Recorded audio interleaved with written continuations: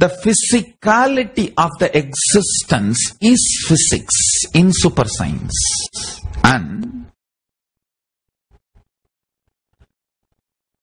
the physicality of the physics, what it goes through when its 5 dimensions overlap and dance with itself, the Shakti Chalana is chemistry of the cosmos. It's air element, earth element, fire element, water element, and the space element. When they play with each other, what happens is the chemistry of cosmos. These two are not responsible for biology. Understand? The human science is trying to tell you these two are the responsible for biology. No. Biology is the pure gift from the existence into this. Maybe the growth of the biology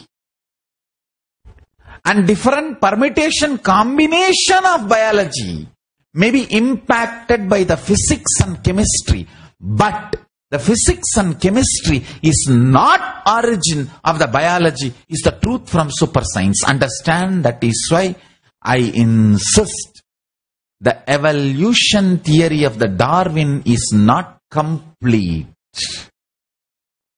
Biology is purely the external intervention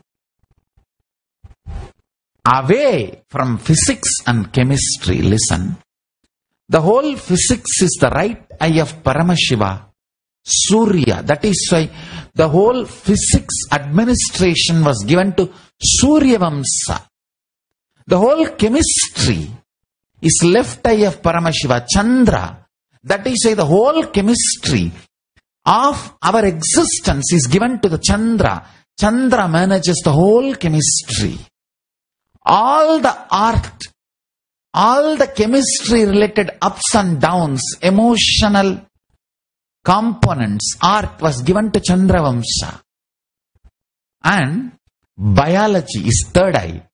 That is given as Subramanya, which is away from physics and chemistry to the universe as the pure gift. Understand?